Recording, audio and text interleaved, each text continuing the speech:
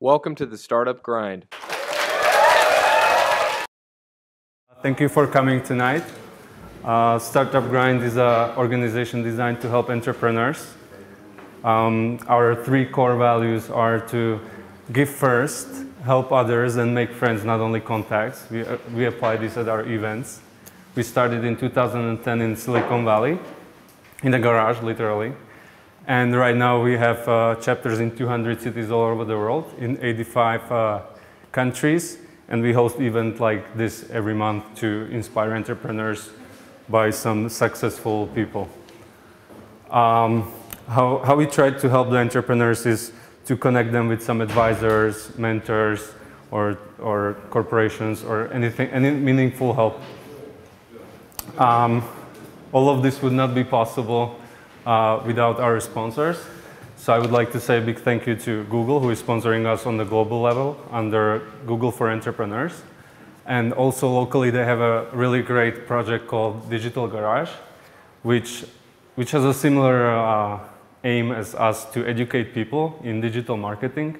So they offer courses offline and online, and you can get your individual study plan, which when you complete, you get a certificate, and it's all for free.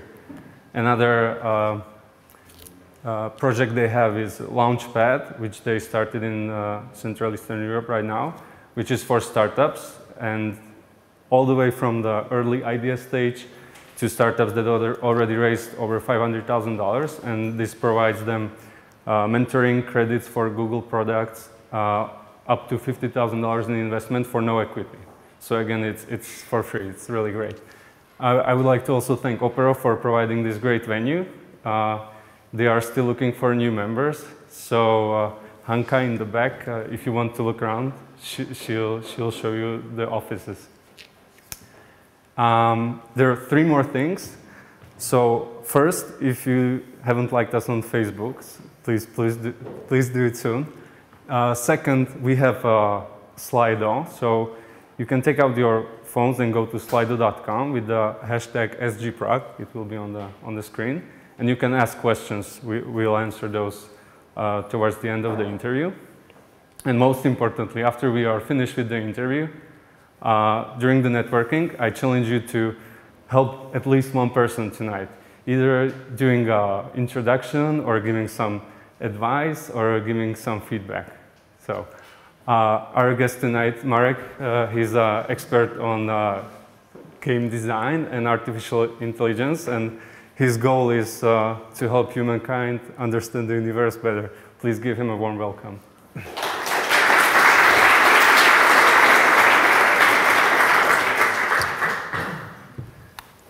Thank you. So, Marek,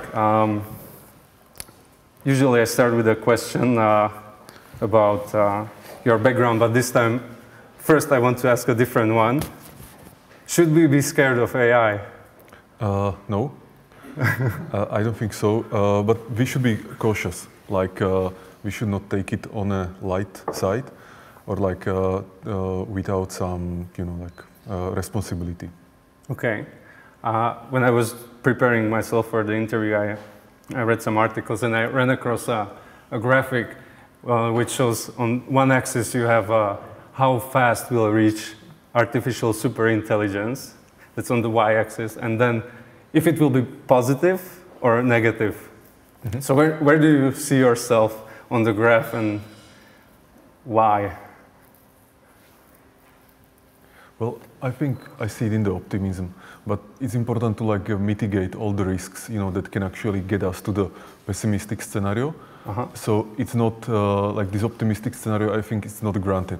Okay. So we and many other people need to work on making sure that it will end up in the optimistic scenario. And what about the time frame?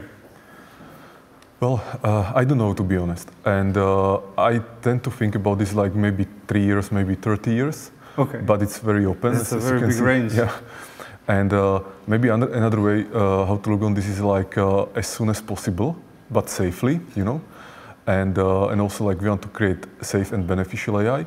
But as soon as possible, because as I used to say every day, that we don't have this super intelligence or this AGI or any AI, any better AI, we are actually losing a lot of opportunities. And one very practical, concrete example could be that imagine that now, when you got sick, you will rely on doctors and their current technology or like knowledge and these things. And so your chances depend exactly on how the doctors, like today, doctors can help you. And now imagine that in the future there will be AI or AGI, general AI doctor. Sorry. Doctor being able to help you, and your chances for survival or for getting healthy will be much higher. And so I think it's every day that we don't have this thing, we are actually losing all these opportunities. So I'm looking on this from this perspective. Okay, so this is just for a brief intro to AI. Let's now go back to our classical questions. Can you just tell us your background, where you come from, how did you grow up? Mm-hmm. So, depending on where I should start, I'm from Bratislava, from Slovakia, and I started to do programming when I was 14, and before that I was interested in more, I would say, like childish things. Like I used to read a lot of books about Indians, you know, like Winnetou, and then all these things, and like these romantic things. So when I was younger, my idea was that actually when I grow up, I will be a geodet, which is like a cartographer, and just like Old Shatterhand, and I will be like traveling, you know, somewhere, helping people and doing the cartography, of course, but like fighting with, you know, bad guys and so on. And so this was before I got to computers. And when I got to computers, I realized that it's something that I can like control, or I can program, and I can make it do some things that I want to do. And I was very interested in this. And I also realized that just like we humans are intelligent, we can also make computers intelligent, like someday in the future. And the question is just the algorithm, like what kind of algorithm is able to learn like humans. And I was thinking about this and like really interested in this because I saw artificial intelligence as the best way, basically, how to solve all the other problems. So how old were you when you got interested in AI? This 14 or 15. I mean, I was interested in this even before, but it was just like from sci-fi, you know, books and things. But with the computer, it became more real because I realized that this is the tool that I can actually use for it. And I was programming, and I had two main directions that were interesting for me. One was game programming, like computer graphics, computer physics, you know, like these game-related things. And the other was AI.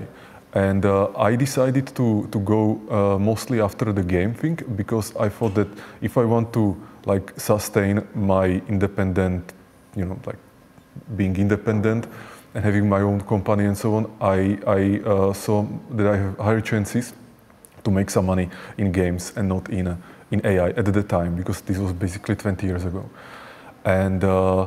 And so I had two passions: games or making games, and developing AI. So I chose this one, and always I had like a light in my head that when I will make enough money with games, then I will like turn it and continue with AI.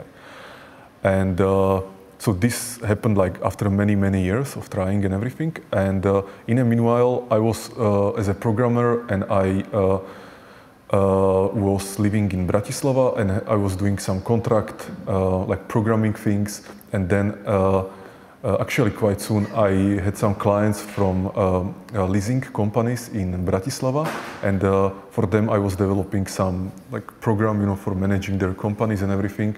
And so this was basically what was like my job for many years, you know, like supporting this. And in the meanwhile, I was working on game algorithms. I was creating my own game engine, and sometimes I was trying like also some like entrepreneurship things. For example, we opened a shop with some stuff in Bratislava and like many other things.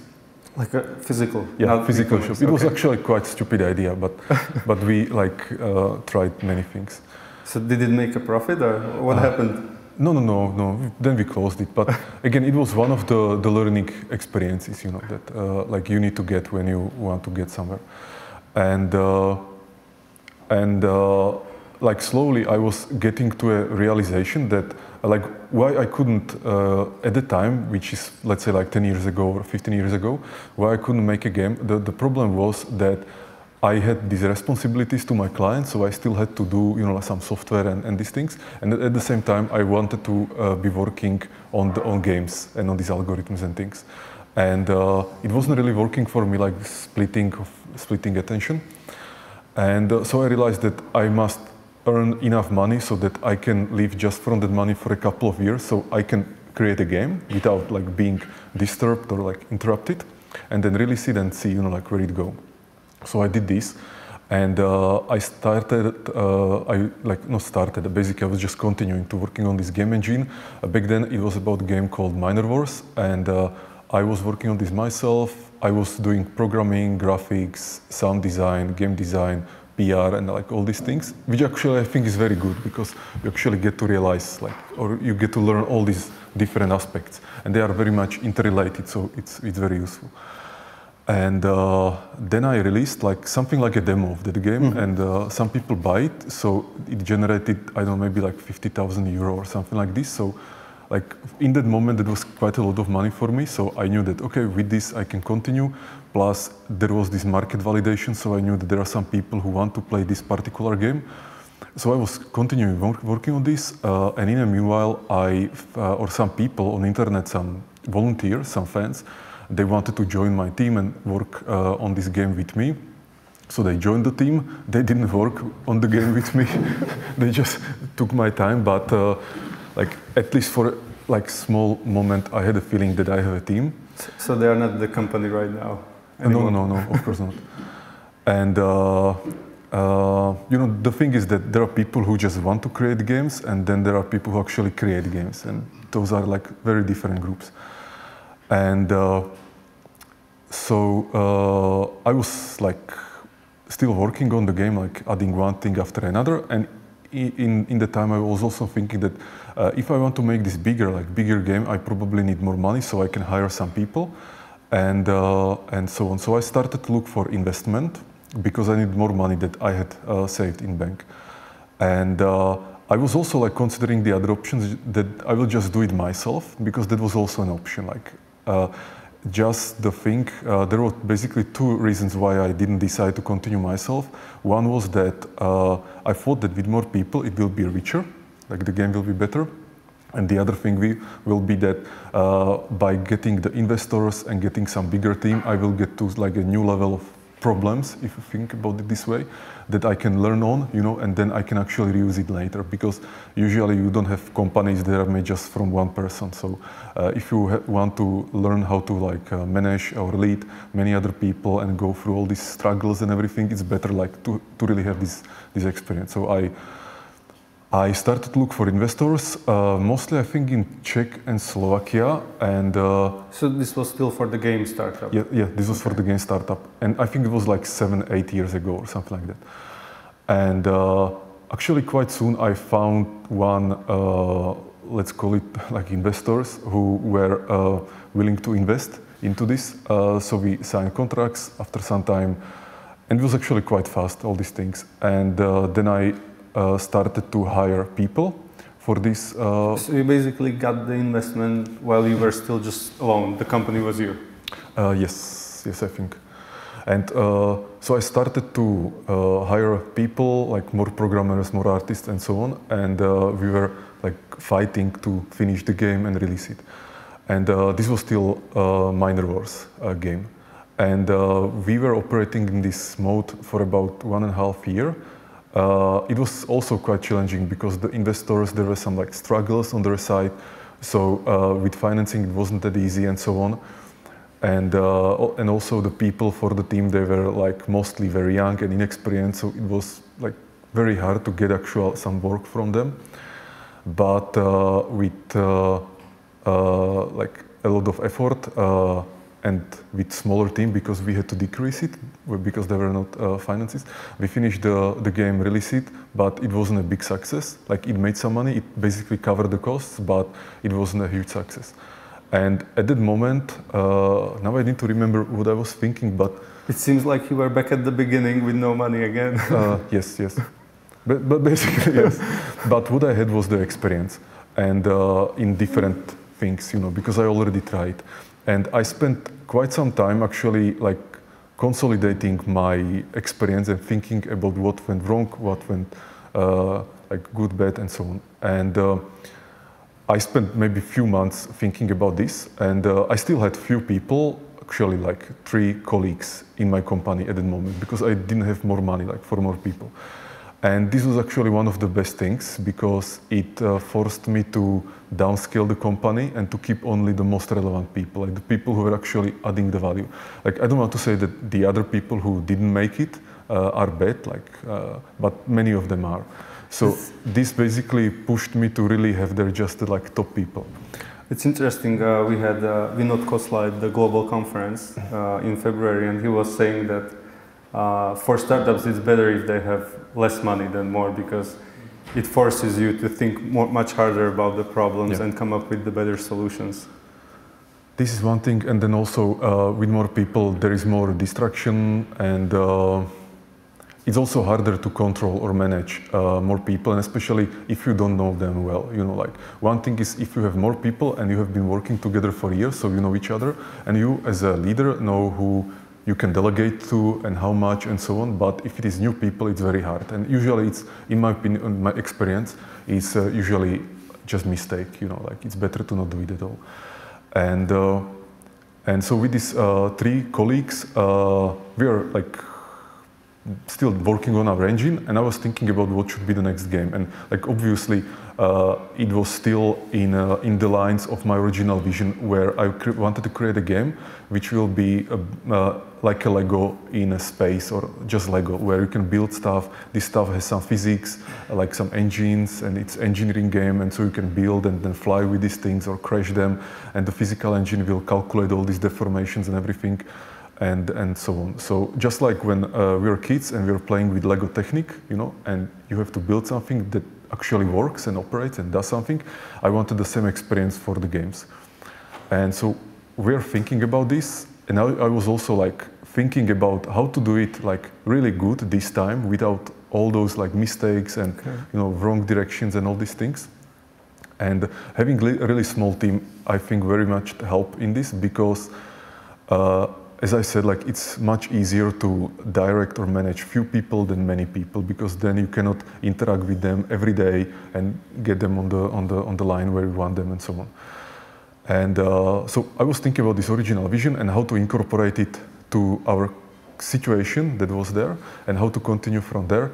And we started to evolving the engine one thing after another. And because there were only so few people, I had enough time to plan everything and like really think about every little step that we have to do, which was very good for me, because I really had like very good understanding of every detail in our game, in our strategy, in our PR, in our business plan and everything. Like there was not something that wasn't like designed by me.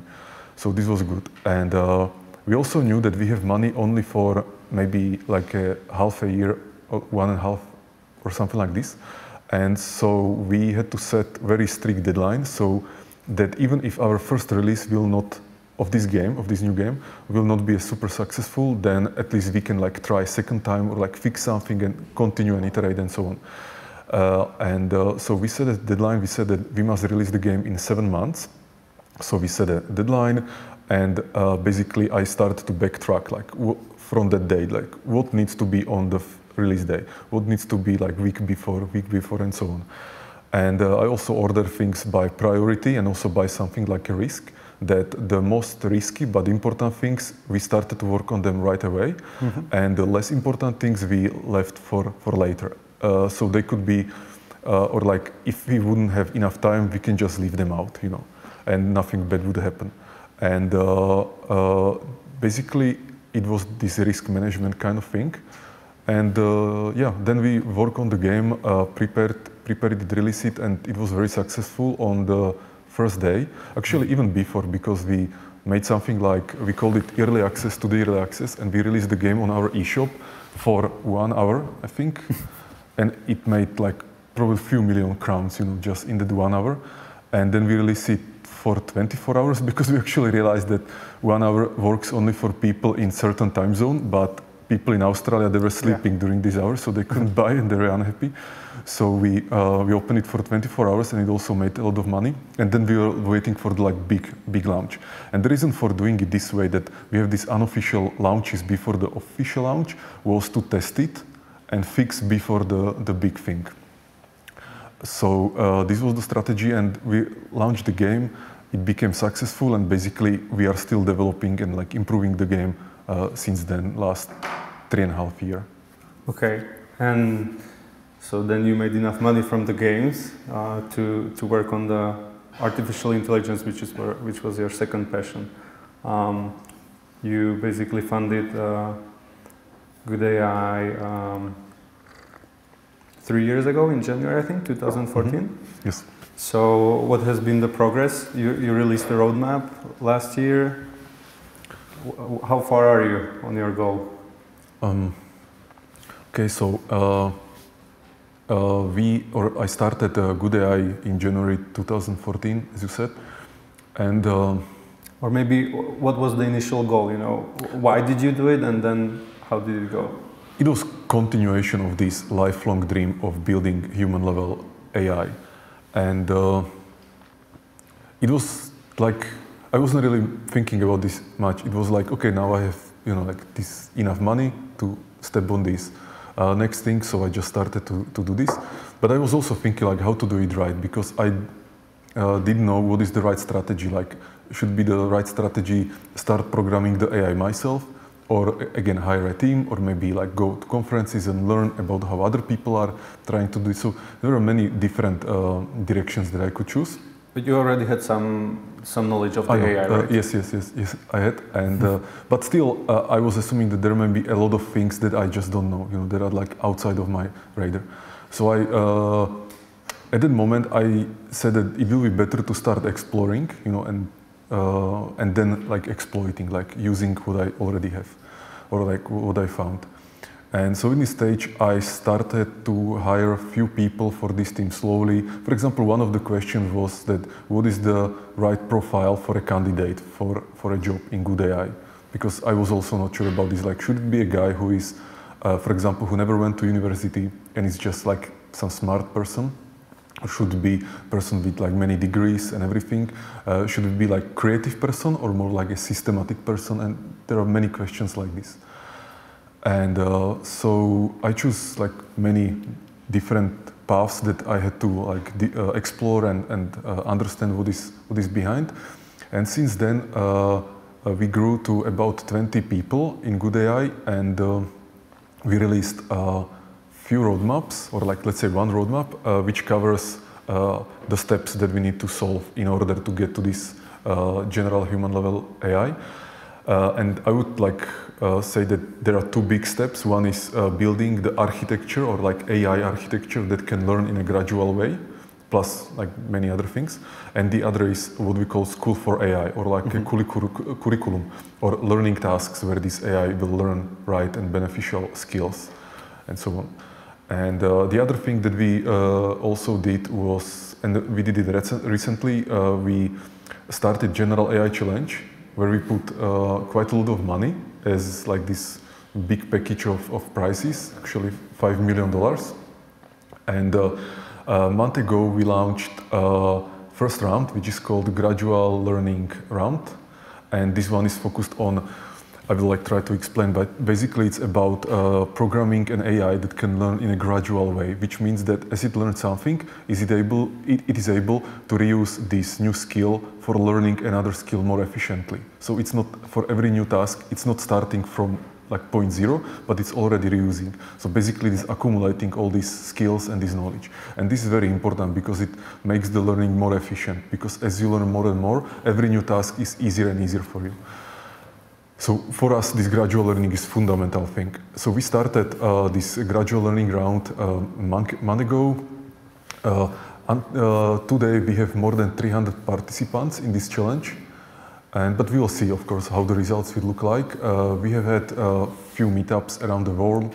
There was one in Bratislava, Prague, New York, and Tokyo, which is interesting, that with our partners we were able to manage this.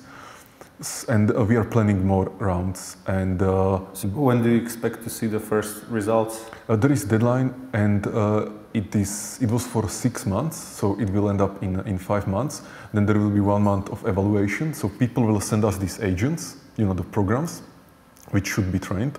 We'll run them on evaluation tasks in our environment, and then we'll see which one solves it in the best way. And basically here the thing is that we'll be measuring if these agents are really learning gradually by, again, I don't want to go to details, but we'll compare them with some other agents that don't learn gradually and see the difference. How fast they and can. also how fast, which means that the agent that can go through all these tasks that we have there fastest is demonstrating, it's not a proof, but it's demonstrating that it's probably using gradual learning because it's able to solve these tasks faster because it's reusing the skills. And for example, there are in this task set, there are some tasks that are so hard to solve if you don't have the previous experience. So it's practically impossible. It's just like imagine that you would have to. So did you come up with this task? These are basically the criteria, right? Yeah. We have this task, and actually this was another benefit of having this challenge, that it forced us, like our team, to come up with these gradual tasks, because we were working on this for 1.5 years, I would say, and we're working on tasks that will actually show that, or that will actually be really good tasks for learning and then testing this graduality. And the tasks that we have are, I think, very nice. They are they look like some language problems, or like it is some kind of a text communication with the agent or agent and the environment. But in reality, it's... Is it like the Turing test, something similar? But Turing test is about like making or like fooling these judges, that they will think that you are, or they will think that. But it's also like communication. Basically. Yes. And also our round is about communication between agent and the environment. So it's like environment asks something, the agent answers, and the environment gives reward or punishment, and then it repeats. And the goal of the agent is to solve all the tasks as fast as possible. So when it solves some task, the environment starts giving him new task. And then when it solves it, it will give him new task. But it takes some time until the agent actually adapts or learns how to solve these new tasks. Because you need to, even as a human, like, for example, when we try these tasks on people, it also takes them some time until they understand what actually they should do. And we can also see this graduality, that when you learn task number 1, 2, 3, 5, and then there is task number 6, and it is reusing some of the things that you learn in 1, 2, 3, 4, you solve this task number 6 much faster than if you just started on task number 6. It's just like, for me, it's much easier to read a book today, for example, than it was for me when I was just like 2 weeks old. Like when I was 2 weeks old, it was impossible for me to read a book. Like maybe I tried, maybe I don't know, but it was impossible definitely. But now it's easy. So maybe the simplest definition of GoodAI is you are trying to reverse engineer the human brain, right? Little bit. I would just say that we are taking inspiration from some of the mechanisms that are in human brain, but not like really reverse engineering it.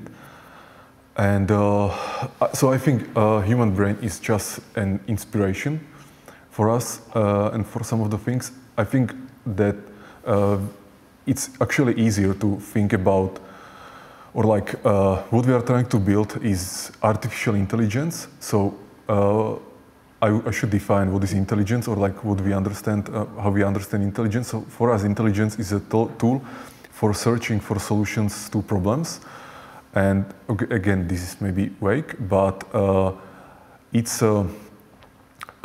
something that is adapting. Learns from experience. Yeah, learns from experience and learns all these different shortcuts and heuristics, how to actually narrow and shorten the search for the solutions. So this makes it different from evolution, which is basically just blindly trying.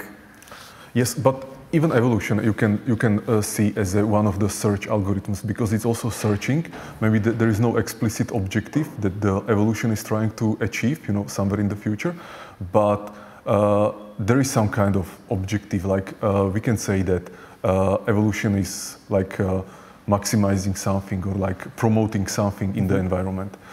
And something like this can be also intelligent. So the fact that if there is goal or not, it's important, but maybe not that much. So again, for us, if intelligence is a search problem, or like intelligence is solving the search problem, then when you want to search for something, you need to narrow the search space, and you need to be able to jump or like navigate in this possible solutions, possible hypothesis space faster, more efficiently, through more plausible paths, and so on. And you can do this by learning, and also by learning how to learn, or learning how to exploit different structures in this environment.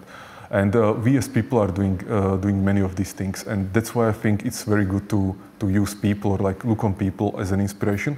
But we can do it, I think, even without all those complexities that are in people. So what are the biggest obstacles that you have right now? One of them is to solve this gradual learning, and for this, in our team we have few like sub teams, and we are working on different architectures. Each team is trying to tackle it from slightly different angle, and these architectures, they should be able to learn gradually. So when they will be presented with some problem, they will try some hypothesis, some ways how to solve it, and they should learn from this, acquire these skills that they learned, and reuse them for solving the next task. And they should continuously continue in this. So what you do is your teams basically try to build these different approaches, and then you test which one works, and then you develop that one further, right? Yes. That's basically the plan. And I think that when we'll solve this gradual learning, many other things will go faster. Because, for example, we'll be able to teach this AI something, for example, communication with us, even very simple communication, but we'll be able to use this communication to teach it some other things more efficiently. Because right now, when you're teaching AI, basically what you are doing is that you are showing it some examples and telling it, depending on the scenario, but telling it like, for example, this is Apple, this is not Apple, and so on. And the AI will try to come up with some hypothesis that can explain that the reasons why you think this is this and this is that. And these things are encoded in these neural networks that people are talking about. But in principle, this is it, like the AI is coming up with this hypothesis, and then using the examples to basically cut and say that, okay, this belongs to this category because of these reasons, and this belongs to these reasons. And it's also possible to get this wrong.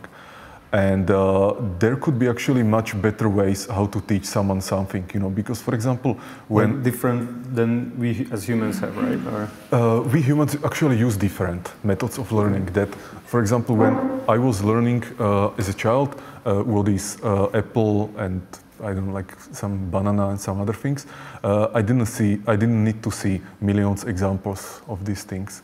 I maybe saw like few examples, and maybe I made wrong categorization, but somehow corrected me, maybe explained why this is not this thing, and it used like much richer communication than just some error signal or something like this. So this is why I think that if you have a system that can learn gradually, we can teach it useful skills and then build other skills on top of these skills, and basically make all this process exponentially faster. So gradual learning, but there are many other smaller things like behind this gradual learning as well. So this all sounds very interesting, but it's very different from, there is AI everywhere now. Every startup says they are using AI for sales or marketing or, controlling the temperature in your house or whatever. But that's very different from what you do. So the distinction, just to explain, that's narrow AI, right? That is focused on just one single task and is not learning outside of that domain. And what you are working on is general AI, which could be later applied also to the problem solved by the narrow AI, right? Yes, definitely. So what's going to happen to all these startups, that are working on their own kind of weak AI solutions once you or somebody else working on general AI has been successful? Depending on like if the company that will have this general AI solution if they will want to share it with others. Maybe they will want to share it as some kind of library or tool or something like this. And in that case, I think the other startups will be able to use it. So there is not a problem. I think there will be actually bigger changes in the society where this human-level general AI will come, I think, bigger than few startups. Okay, so of course it will affect education or our health systems or basically everything, but maybe general AI will be not itself the big change, but if it can keep on learning and learning faster, and it will become like a artificial super intelligence. That's when it becomes more intelligent than humans. This is the scary stuff. So how do you want to ensure that it actually will be beneficial to us? Mm-hmm. I think there is also very important question of control, because the world is full of bad guys. So how do you make sure that some terrorists don't use it for something? So this is a good question, and the answer is that through proper training, or like through this school for AI. So one of the things is that we need to solve very well is that the AI will understand this world in the same way as we do. So there will not be some kind of catastrophic misunderstandings, so that when the AI will see a glass, a table, it will not identify these things as something completely different than as a human. Like, for example, maybe it will see it just like some atoms, so it will, we don't want this. We really want for this AI to understand the world through the same kind of patterns as we as humans. So this is one of the things. And the other is to teach it and in some way positively bias its behavior in directions that are beneficial and safe for us. This is very important. It's like when you are teaching a dog or child some things, mm-hmm. You want to positively bias it to be good, doing good things. You don't want, you want to basically limit it in certain way so it will not start doing the bad things.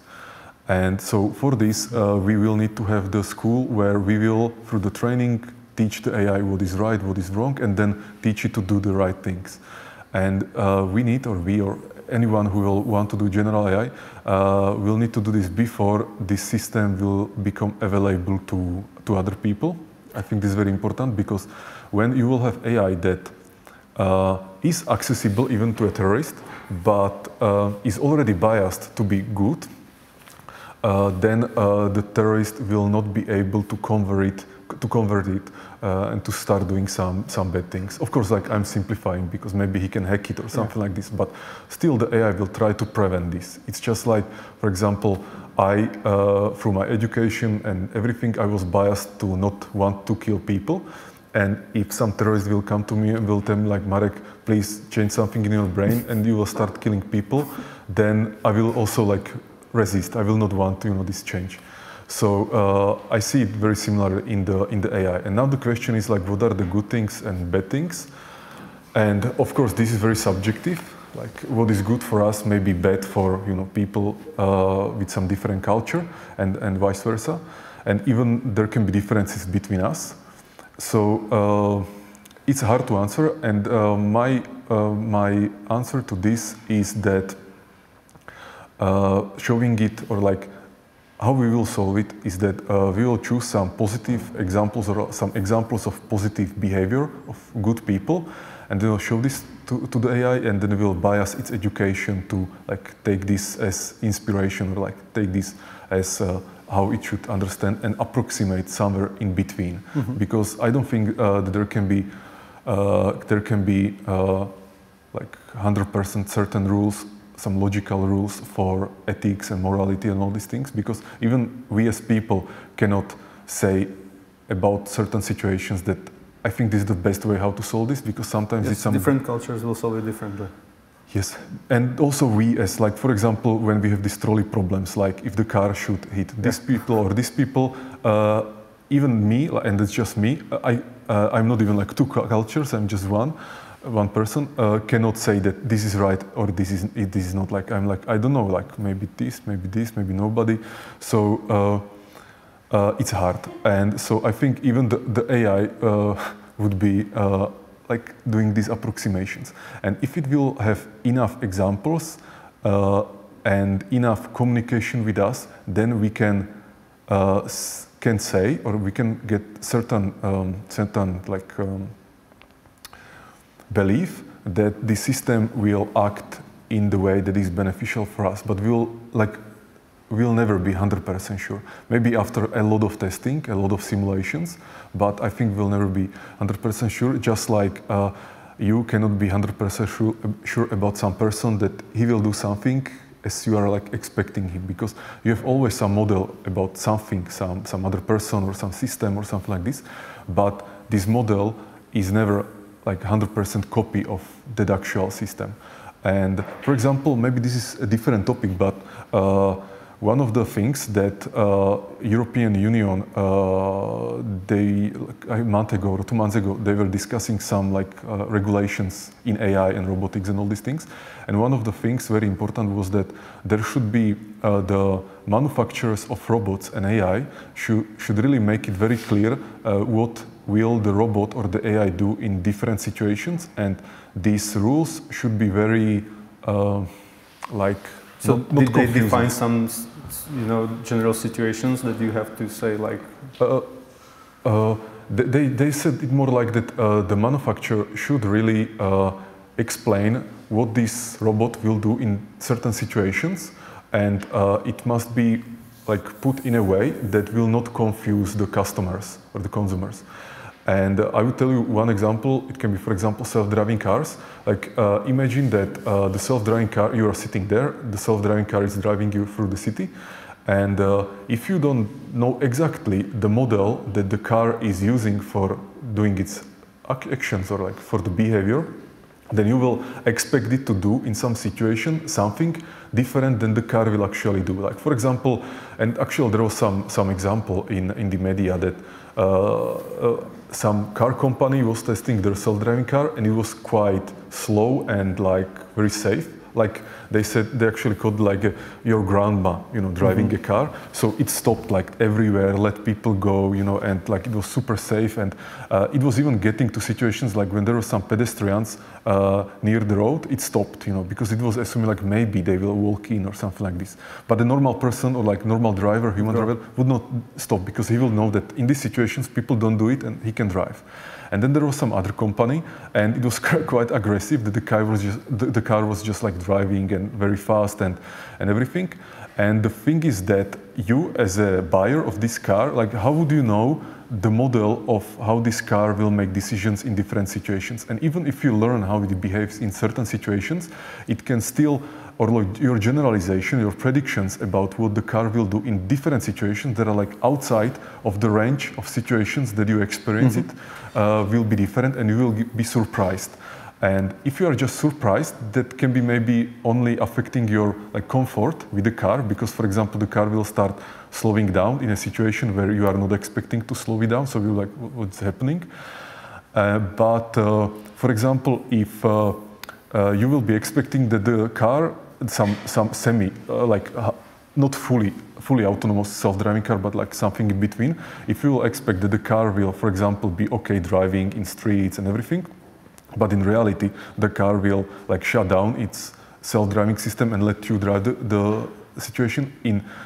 let you drive the car in a situation where you are not expecting that this will happen, and for example, you are talking to other passengers or something like this, that can be dangerous. And this regulation, there were many other regulations, but this one, I'm actually not sure if it passed or not, but at least it's the idea. This regulation would be about forcing the manufacturers to make sure that the AI or the model of its behavior is explainable and explained to customers in a way with least amount of confusion. So they know what to expect. Basically. Exactly, yeah. And I think this is very important. And with more intelligent systems and more complex systems, it will be even more important, so that you are not surprised by what the robot or the AI is doing. Yeah, I just have one note to the thing that you were saying before about teaching the AI and then basically the model of punishing if it does something wrong and biasing it towards the good outcomes for us, that it seems pretty important that you have to do this before it surpasses us. Because even if in our society it works like that, we are the most intelligent species. We are basically equal between us. So if you do something wrong, you are punished. But the question is if you will still be able to punish something that's 1,000 times more intelligent than you are. But I think that will be a very, very long discussion.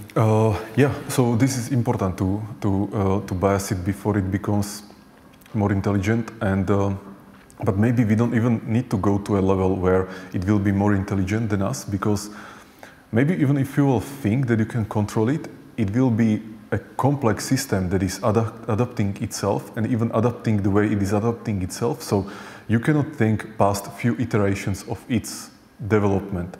And like we are also trying to develop systems that are, we call it like recursively self-improving, which means that it's a thing that improves itself, and this improved version will improve itself, and it will continue like this. And system like this it has some properties which will make it impossible to predict after few iterations. And like no matter if we are talking about AI or any other system like so economy. You will have problem with the EU because you will not be able to predict. Yeah, that's true. Yeah. But I think we don't need to let it go like this far. That maybe it will be more safe to develop AI that is more or less on our level of intelligence, and then use it to develop technologies or use it to develop even safety methods, how to continue on this recursive self-improvement level in a safe way. And to have like a cap on the level of... I think there will never be cap, okay. But maybe to develop ways how to make it safe, because maybe like really making it steps like 100 iterations later is impossible with our human intelligence. But if you will use this AI, this still human level AI, to make you smarter, and then this smarter you can think about ways how to make the next level of AI which will be still safe, and then you can basically be augmenting each other and improving each other continuously without the cap and forever, but it still like should be safe, at least like it appears. Let's hope that the humans will be able to keep up with the yes. And I would actually think about the AI not like a different entity or like a different species, but really just a tool that is augmenting our natural intelligence. Like I just like glasses or like a car or like clothes or something like this. So it's just something that you are using, but like it doesn't have its own agency, it doesn't have its own goals, you are setting the goals. And I think it will be different level maybe, but with these AIs, that the AI is just a tool and it doesn't have any other purpose than to do what you want it to do. Of course, this can change when the AI will need to do some more autonomous tasks and so on, but we are creating a tool that will make our lives better. Like we don't want to create a new species or like a new society or something like this. And I think it's even for me and for people around me, this future where we have AI and the AI is making us smarter, and us smarter is making smarter AI, and it goes like this. So we are still smarter and we are still controlling it. This future looks like better than the future where we stay as humans with our, let's say, like stupid intelligence when you compare it with this AI, and the AI will be growing and getting more and more intelligent, and we still will be within our like human limits. That doesn't sound good to me. Okay, so what are some practical applications that you have already achieved? So do you have some project that you worked on with the private or public sector? Mm-hmm. So about a few months ago, we started a sister company called GoodAI Applied, and here we are applying some of the within our clients. We are applying some of the prototypes that we develop. Luckily, it is actually going like much better than I was expecting. That the clients are very interested in this, and we have few of them, and Mostly it's things that I would at this moment I would consider like a narrow AI, you know, because we still don't have the general AI. But with our expertise in general AI, I think soon we will have some kind of edge or some kind of advantage, that we will have tools and skills, especially skills that will help us to solve tasks that narrow AI cannot do. And what are these tasks? Because today, like current AI and also our AIs have their limits with what they can learn and what they can solve. We need to look for tasks that this AI can either automate or augment or like create, where these limits are still okay. So basically we need to be looking for these low-hanging fruits that you can achieve or like you can reach with current AI. We shouldn't be looking for the fruits that are like above, you know, that are too far for the capabilities of today AI. And I think this is something where people may be surprised, like some of the things may look easy to automate with today AI, but actually they are super hard. And then there can be some other things that are easy to automate, like with AI today. And so, for example, we have clients from different fields, and I can think about one project where, again, I cannot mention the clients and talk about these things, but it's about there is some products and they may have some kind of like damages. And this AI is looking into these patterns in these pictures and looking for damages or what is like correct, what is not correct, and then reporting this to people. And this thing can automate, you know, this process, so they can see through more examples and so on. And then there are some examples with communication agents, where a company has customers and they want to communicate with the company, and they are using this AI augmented communication to actually move a lot of this communication from humans to AI answering the questions and so on. And then there can be some other applications where you have, for example, a big factory, and there is a lot of sensors and people and everything, and the AI is learning how to optimize the processes in this factory to decrease the cost or increase or not increase, actually, like decrease the time or energy consumption or anything like this. So these are the applications. Okay, so we have some questions from the audience. Are you in touch with OpenAI and Elon Musk? Or what do you think about them? I was actually going to ask this as well. How do you compare with OpenAI? We are in touch with them a little bit, like we know each other. And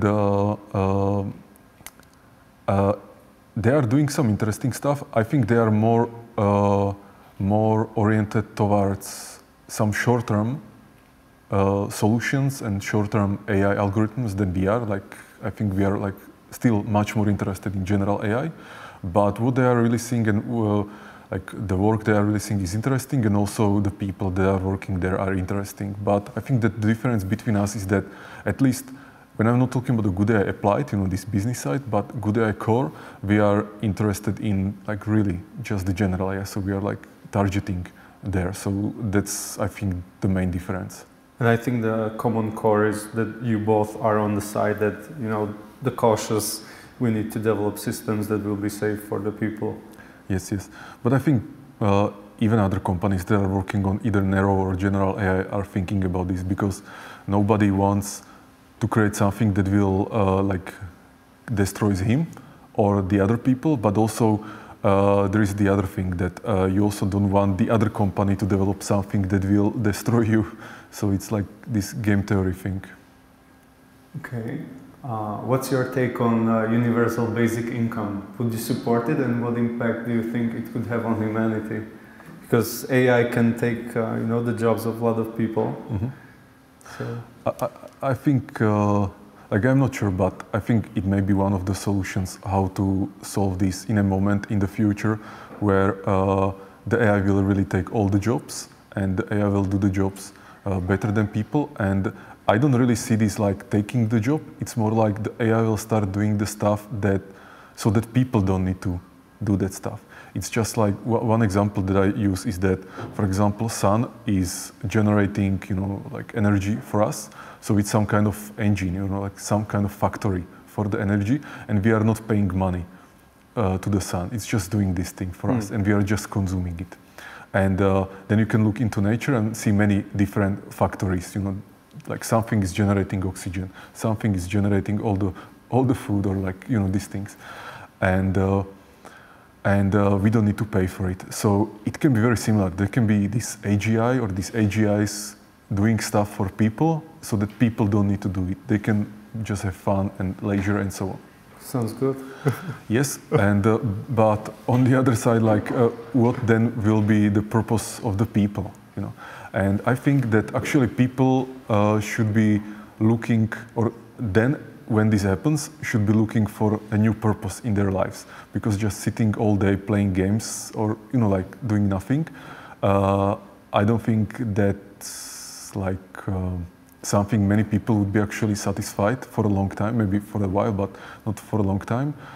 And so I actually think that there will be many changes in the society, and but I also think that there will be people who will always be looking forward and using, for example, this AI to augment themselves and go on space exploration or scientific exploration, and they will just continue in this. And there will be people who will just want to have fun and do nothing. And I also think it's okay that there is enough resources, in the universe to support this all. So, but I don't know exactly how this will work out, and maybe the universal basic income will need to come for the like, let's say, safety reasons, because imagine that like many people, or like almost all people on this planet, will be without job, because nobody will want them, because they will have robots to create this stuff. And these people, if they don't have jobs, they don't have money, and they are upset, and they will go and start rebelling and so on. So even for these owners of the robot, it may be actually safer to give some money in the form of universal basic income. On the other side, it would be actually nice to see some economic simulation that will show up like what will happen in the next step, because these people who will own, the capitalists, let's say, who will own the robots and these robotic factories, will be creating stuff, but where they will be selling this stuff if the people will not have money, and the people who have robots and AI, they can build whatever they want. They like suddenly they don't need the people to buy it or to build it. So it's like in capitalism you have capital, labor, and consumers, or like the labor goes out of the picture. Yeah, and also the consumers in certain way, because like you have robots, so they can build anything for you. So this is another like step that will be interesting. And yeah. What about education? So is it worth? So if I would go to university now, is it worth it to start learning, for example, about AI, machine learning, or is it too late? I think it's still worth it. Okay. Like it's not too late, and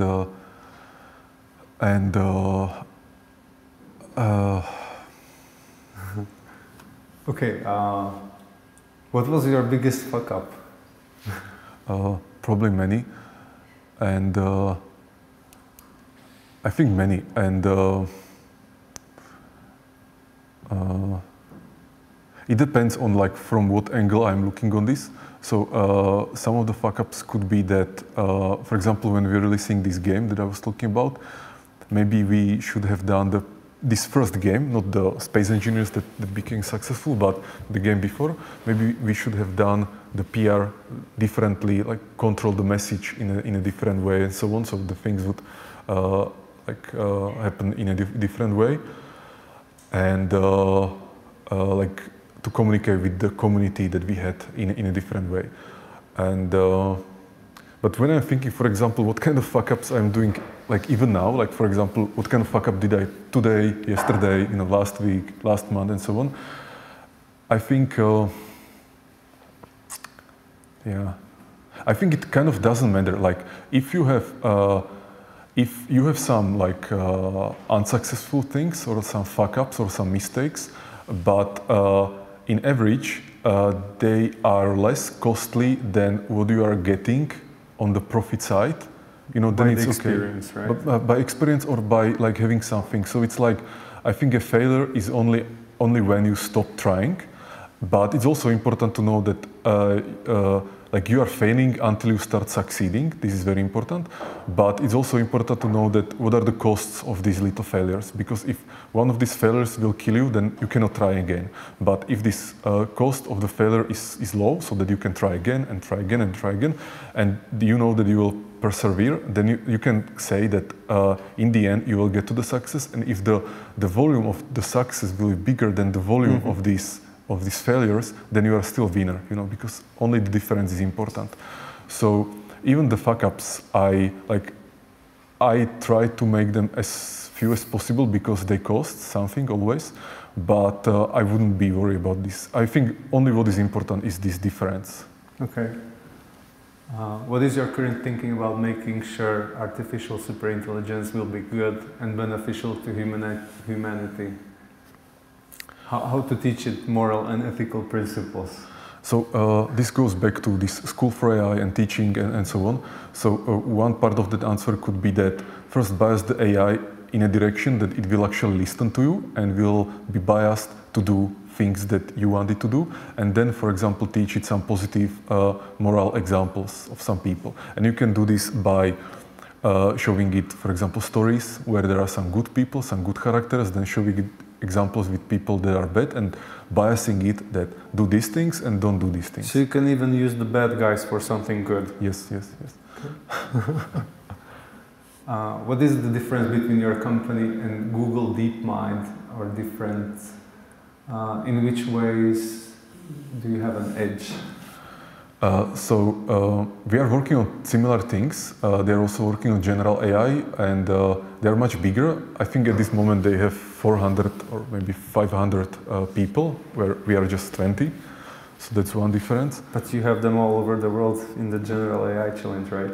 Yeah, that's true. That's one of the ways how, even if someone is bigger than you, then if you don't play by the rules, you can find a different edge or different angle. And so yeah, general AI challenge is one of the answers. The other is maybe much stronger focus on this general AI and not on the local things. Maybe having a better, or I don't want to say behave better, because definitely these guys are also very good and trying to do their things and they have nicer results.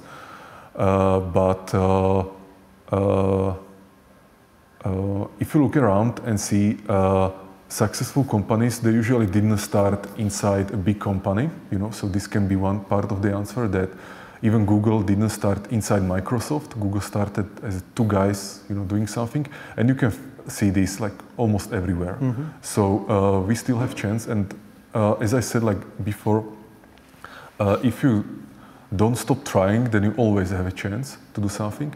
But yeah, for practical purposes, it's also good to see where we can be faster, for example, developing this general AI.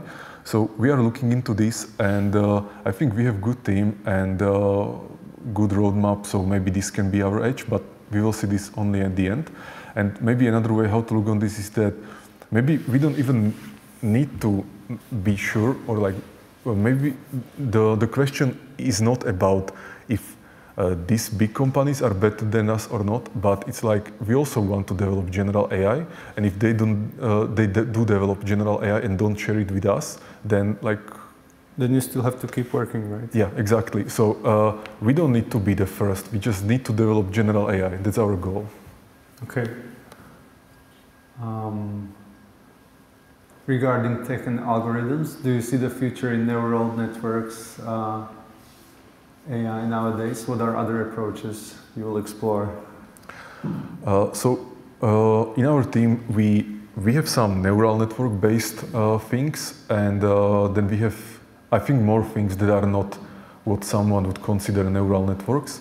But this is really more a question what someone considers to be a neural network, and or how you define it, and so on. And because it looks like, or it appears that what we try to achieve is create a system that is made of many independent agents that are connected together somehow in a network. So it's some network.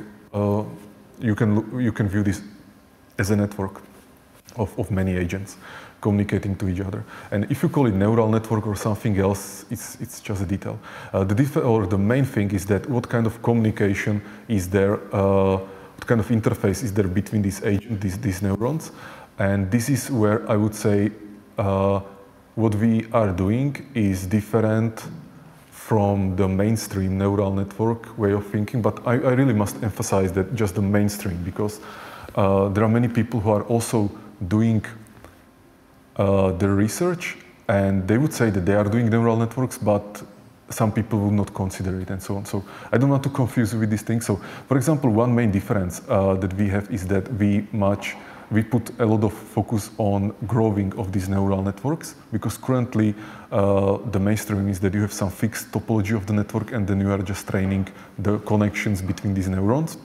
In our approach, it's by growing, and as it grows, it can reuse previous parts of the network and compose like bigger parts of the network, reuse the skills and so on. So the growing is one of the things that is different, but another things are also all these little interactions between the neurons, or we call it experts actually in our work. All these interactions that are there and that are there like enriching the baseline that neural networks would set up. And there are many differences and many details. And basically what we are doing is we are thinking about these new detailed rules that we are adding on top of the neural network baseline, and trying to other properties that will allow it to learn gradually, to be robust, stable over time, still being able to adapt, and so on. So I think that when people think that everything must be just neural networks, they are actually putting themselves into a little box and limiting their way of thinking. So I would stop thinking, I would not even call it neural networks, yes or no, because I think when you define something like this, or when you use this in a discussion, it limits also the understanding of the other person. Okay. Hi Marek, are you a fan of TV show Westworld? Do you think machines have consciousness? What is your opinion about artificial or machine consciousness? So I just know this Westworld, but I haven't seen it. And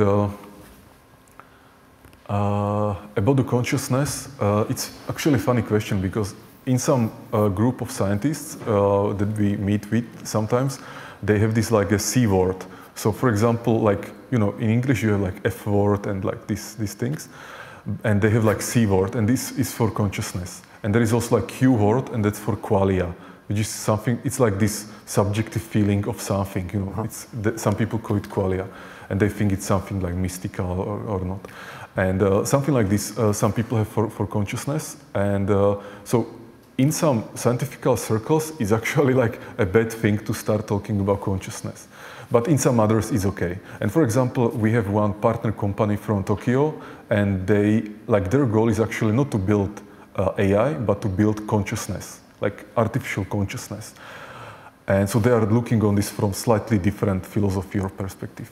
But at the end, what I think we all are talking about is a system that can self-reference itself. You know, like I think I'm not telling nothing surprising that this is what we think is consciousness. And in certain ways, the systems have some very limited consciousness even now.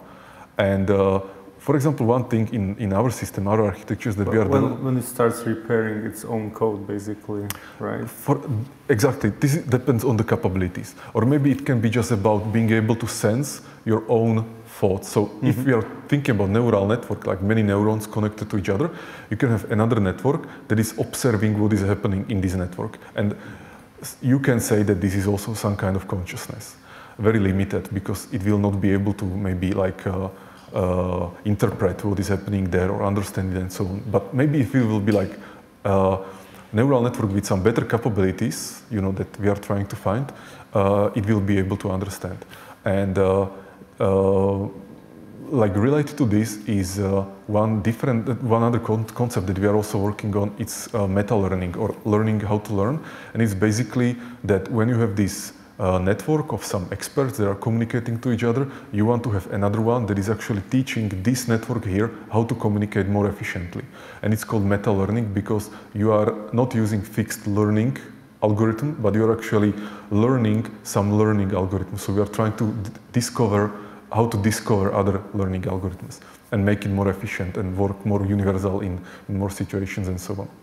So you can also see this as some kind of consciousness because it's like once part of the system is referencing the other part and trying to make it better for any reason. I have one more question now. What do you think about the Fermi paradox? I think it's linked to the AI because, you know, if there was a different intelligent life somewhere in the universe, they would probably over time develop their own AI, general AI or artificial superintelligence if it's possible, and then we should know about it in some way. So are we just the first ones, or what is your take on this? Like, I don't know, to be honest. And this is also one of the reasons why we are building AGI, so that we can use it to find answers to questions like this. But right now, I don't know. Like, I think like I can have some hypotheses, like more crazy, less crazy, but it's just a hypothesis. And I don't even want to say that I would like to like go towards one of these directions because like at this moment I have not enough data or like not enough, you know, things to prove something. So I think it's better to like just stay and wait and see, you know, and get more data, like more proofs and so on. And maybe the answer would be like, I think that the universe is actually something that is quite different than what we think it is. This would be my answer. So maybe there is something, but we are not even capable of... Yeah. Okay. Or like maybe the way we are like interpreting the universe or the time or like beginning of the universe and all these things, maybe it's just like our current interpretation based on like our human minds and all these things. But I think it will change. Like it changed in past centuries, you know, like people thought there is a God, people thought or there are gods and like many other things. And these worldviews, they always changed. Like for some time, people thought like it was totally reasonable to think that there is some God who is ruling our lives, you know, and if there is like, I don't know, storm or something like this, there is Zeus doing these things. And in my opinion, it's quite logical. Like if I didn't know science and didn't know these other things, I would just expect that there must be someone doing these things. You look for the most plausible explanation you can understand. Exactly. And now we have science, we have more information, so like we are stepping up and so on. But I still think it's not enough. Like there are still too many unanswered things in science that answering question like this, I think it's impossible. It's like if I have to answer like what is, you know, in the next room, I just don't know because I don't have data about what is there. Yeah. And so for me, it's safer to say like I just don't know what is in the other room than to start guessing what is in the other room. Okay. I think we touched on the first one that AI might you know, destroy the middle classes. So I would skip that one if you want to discuss with Marek later. But I think we talked about that, about the society changes and... Maybe I will answer just one thing because there was like specific question about this working class or like middle class and making like super rich companies. And actually I think this will happen. That the universe has this property, this power law, that some like small changes have huge consequences, and this leads to like inequality. Like I think inequality is the most normal thing in this universe. That like from a human perspective, or for example for people who would like to have like equality between people, it's a bad thing. But for me, it's like totally natural thing that some things are big, some things are small. I think it's totally natural. And it's just like our perspective to these things, you know, that's like making it bad or wrong. And so I think there will be super rich companies and so on. But the question is, of course, like if these people will want to, or these companies will want to share it also with the other people. I think that's the point. Not like if there will be or not will be, or like if it is good or bad, like if to share it. And so, for example, our strategy, if, for example, GoodAI will become one of these companies, because maybe if we develop the general AI, then my approach would be to actually share a huge part of what we have with the other people, just for the solidarity or something like this.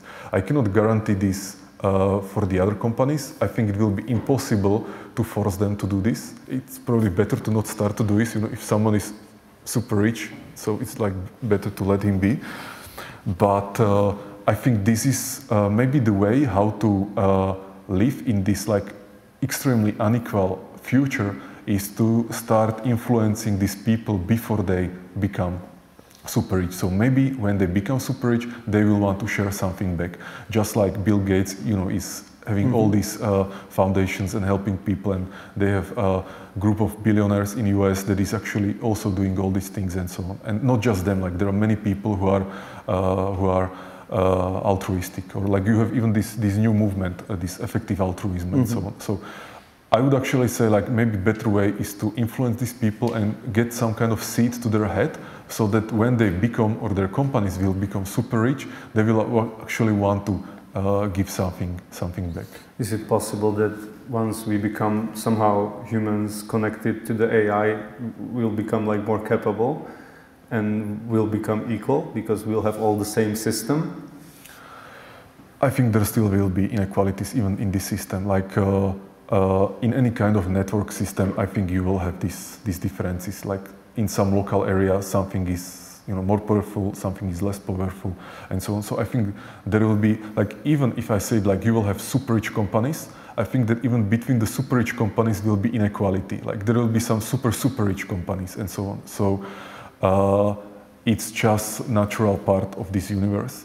And maybe like really the question is that if these people will want to share back, you know, something with the other people, and maybe in that kind of future, it will not be even such a huge issue, because let's say that there is enough energy and resources for everyone on this planet and like this solar system, that maybe what we are missing right now is just the intelligence and some kind of effectiveness in exploiting all these things effectively. And that's something that actually AI and automation of intelligence, or like having, like scaling the intelligence, like not being dependent on just human intelligence, a number of humans, and the way that we need to educate people and so on. So basically making intelligence more abundant than it is right now can be the solution. Because right now we're actually bounded by the intelligence, that there is a lot of resources, there is a lot of everything, but there is not enough people, or like there is enough people, but we are not, with our intelligence, we are not able to use these things effectively. Okay, so it sounds like it won't matter that somebody is more rich or super rich than I am, because we all have, you know, the basic resources and everything. It's not like today, you know, people live in poverty, so it is a big problem. But once you have this general, at least, level for everyone, then it shouldn't matter that much. Yes, I think so. What is your hardware for AI? Is hardware actually something that is limiting you, or is this the side that you don't worry about at all? We don't worry about this now, because the models that we are testing are still quite small. So actually we have quite normal hardware. I would say that like you can buy some better CPUs, better GPUs, but nothing special. And actually I'm quite surprised, because I was expecting that we will be reaching some limits soon. But I think we'll like reach them quite soon, and then we'll need to invest much more money to hardware actually quite soon. Okay. So I'll do this in two questions. Are you using actually some stuff that you learned from the game development in developing AI? And if yes, then why do you think these approaches will work? So I wouldn't say that I'm using only the stuff that I learned during developing games, or that it is related only to games. I would say that it's related to how to solve problems, how to develop things, how to develop or how to engineer things fast, that they are useful, and how to, for example, like be really practical, that instead of trying to find some optimal solution for something that I will never find, you know, because it's impossible, I'm looking for some shortcuts, some approximations, how to get there fast with certain threshold. And I think these are very useful skills. And even if I didn't get them from game development, I would probably get it from some other field, and I think they are useful. And so it's like a basic set of skills that you can use, but it's not the only things that you use. Yes, yes. And of course there are many other things that are game related that I cannot apply on AI, like game design, for example, and so on.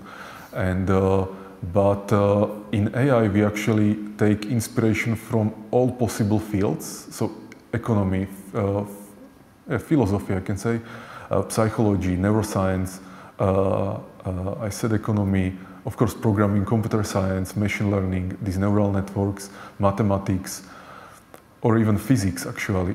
And biology. And biology, yeah, I forgot one of the most important. And so I wouldn't be limiting myself only to just one field, because there are very good patterns that you can kind of like analogically exploit and use in your field, also in these other things. And it's very, very useful to look for them and then use them if you want to get forward very fast. So I think what I learned during my life is way how to solve some problems practically and fast and efficiently, how to look for solutions and so on, and how to think, or how to think about thinking. And I'm trying to use these skills, not just the game development skills. Okay. Actually, we are running pretty out of time, so I suggest that you can ask the remaining questions. Marek is going to stay for a few minutes, maybe, I hope. Mm-hmm. And so we'll have some pizza in the back. Thank you guys for listening. And maybe if I can just answer one question here, because I think it's very important. This was there a time when you wanted to give up? Okay. And that's a very good one. Yeah, actually I think it's very, and it can be very useful for some people, and I would say like no. That's a single answer. But I think it's very, very important to realize this. But have you ever thought about it? No. Okay. Then I have one more. I read in one interview you finished, you were saying that you are very surprised that there are so many startups, so many entrepreneurs, but you don't understand how so few people have very big dreams, like really, really big goals.